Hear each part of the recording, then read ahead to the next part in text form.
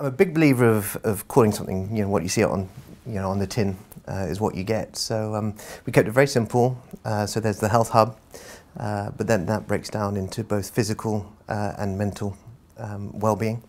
Then we had the financial hub, which again does what it says on the tin, but that's about long-term protection, for your loved ones, for your family, and so on. So the sort of relatively boring insurances, but also longer term savings. So sort of things much more like pensions, but also ISAs and all that sort of stuff. And then we had the lifestyle, which was trying to be there a little bit more fun.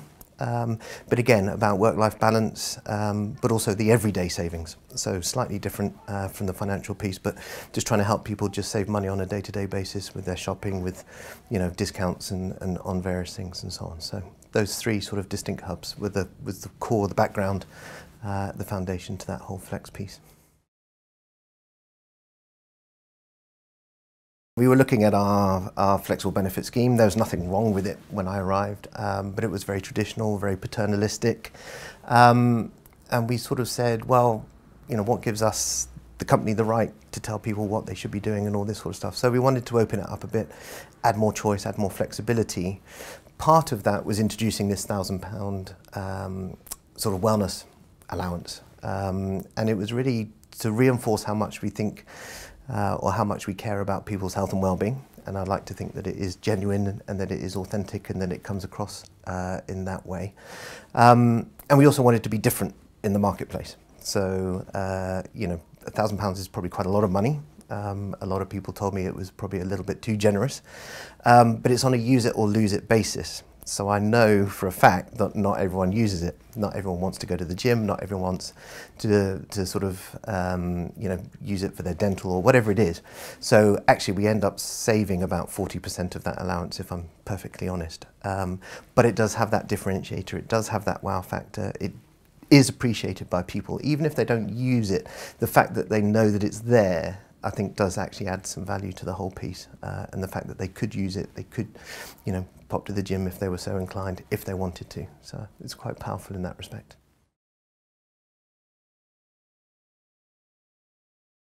I think, again, it has that paternalistic piece to it. What gives us the right to tell people what they should be doing, potentially with their money and or the company contribution as well. But here it was also looking at how things have changed, and it comes back to there are people coming into the workplace. I suppose they've already been in the workplace, but with debt, people trying to save up for a car, people trying to save up for a house. Who's to say what people's priorities are in terms of their financial needs, financial objectives are, and yet here we were saying, oh well, you had to just put it into your pension. So there's a statutory minimum, 8%, which we have to meet. So basically what we said is you can flex your pension contributions from you and the employer up or down, but there's a minimum limit of 8%. But then you could then put that money into other vehicles. So we then introduced Neighbour, which is a debt consolidation vehicle. We introduced corporate ISA in order to allow people to save for a car, for education, for a house or whatever it might be. So we introduced other products as well. But we also said, actually, if cash is what you need in order to meet the household bills, on a monthly basis, then at this point in your life, you can take cash. Again, the big fear was that everyone would take money out of their pension, it would be a disaster, and financial ruin and all that sort of stuff. But actually, in reality, 3% did reduce their pension contributions. The one bit I don't have is I don't know what they've done with that 3%. So I don't know if they've just taken it as cash or whether they put it into an ISA, or, I hope the latter. But as I say, it is their choice, treating people as adults. But the refreshing thing is 11% increased their pension contribution. And I think just treating people as adults, allowing people to have or make those choices themselves, actually has a positive effect. I'm just, thankful in this case it worked. So, and I think it depends on the culture of the organisation. I think we are. How can I say this? Sort of. I don't think it would have worked at my previous organisation, Santander. I don't think it would have worked in a retail environment where you've got call centres, you've got bank branches. We've got a series of professionals, accountants, actuaries, and so on. And it worked in that environment. To the flex scheme, I think there's two elements. There is the information that you give people in order to make them, or let them make an informed decision, and then the benefits or products or whatever you want to call them that support that.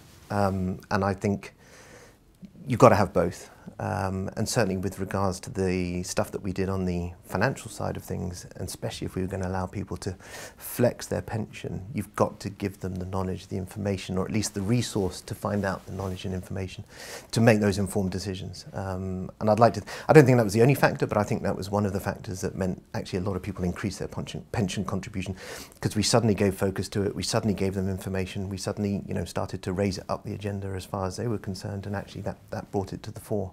And the piece that we want to go after next is health and well-being, and particularly, mental well-being. So that's, and it's the information space. We kind of got the products, the the sort of the PMI, everything else that sort of supports that from a health perspective, but it's helping people understand, the triggers or whatever it might be that sits behind that. So that's sort of the next chapter, the next bit.